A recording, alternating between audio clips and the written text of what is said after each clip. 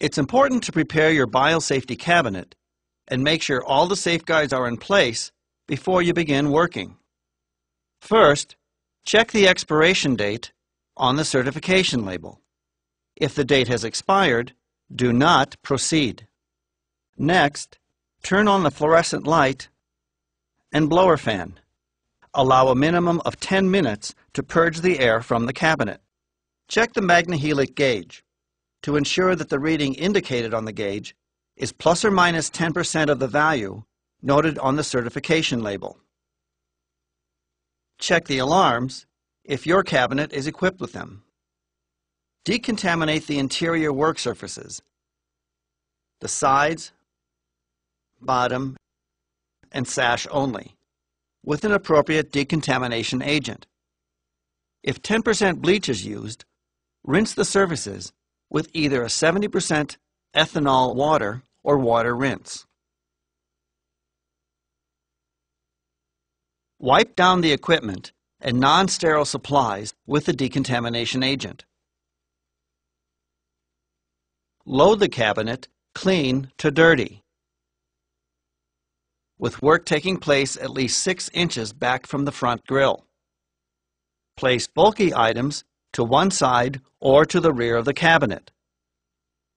Place aerosol generating equipment toward the rear of the cabinet as well. Check that the front and back grills are open and not blocked. Then, check the magnehelic gauge again. And check for airflow at the front grill by using a tissue. Finally, arrange your stool height so that your chin is above the bottom of the sash. When you work inside your biosafety cabinet, good aseptic techniques should always be practiced. When you begin, don 2 pairs of nitrile gloves. Whenever you place your arms inside the cabinet, pause for a few seconds to allow the air currents to stabilize. Always work clean to dirty. Use slow, deliberate movements. Avoid working over open containers. And avoid frequent moving in and out of the cabinet. When you clean up a small biological spill in a containment device, such as a biological safety cabinet or a centrifuge, carefully follow these steps. First, stop work and remove your gloves.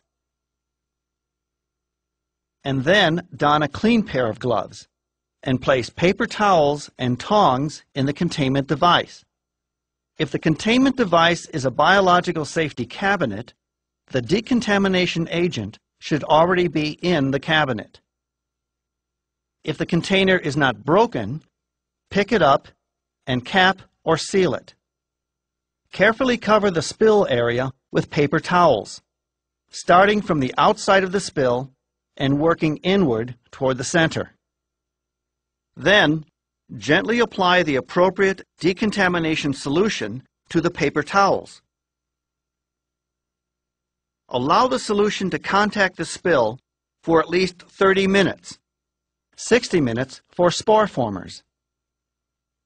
Next, gently pick up the paper towels with tongs and place the towels in a biohazard waste bag.